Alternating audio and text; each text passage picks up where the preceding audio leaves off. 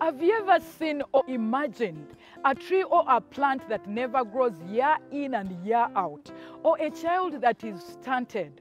They can be very disturbing, very worrisome.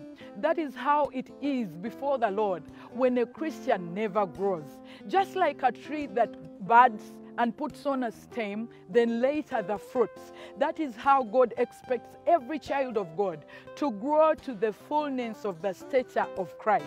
The Bible says in the book of Ephesians, chapter 4, verse 13, until we all attain to the unity of faith and of the knowledge of the Son of God, to mature manhood, to the measure of the stature of the fullness of Christ, so that we may no longer be tossed to and fro and carried about with every wind of doctrine by the cunning of men, by their craftiness in deceitful wiles.